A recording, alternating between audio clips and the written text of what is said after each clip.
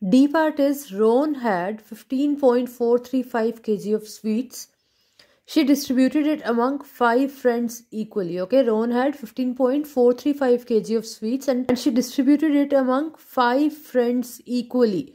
We have to find how much did each get. Okay, what we have to find? We have to find how much did each friend get. So let's start the solution. See, quantity of sweets Ron had 15.435 kg and number of friends are 5. Now she has to distribute 15.435 kg of sweets among 5 friends. So what we will do, we will divide 15.435 by 5. Okay, so quantity of sweets each friend gets is 15.435 divided by 5. Now we will divide 15.435 by 5. 5 3s are 15, 0. Bring this 4 down. Decimal is here, so we will place decimal here.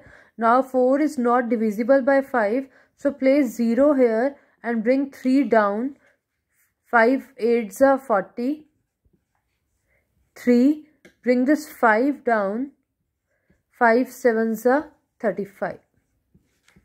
Okay, so your quotient is 3.087. So each friend will get 3.087 kg of sweets. Okay, each friend will get 3.087 kg of sweets. This is D part of question number 5th.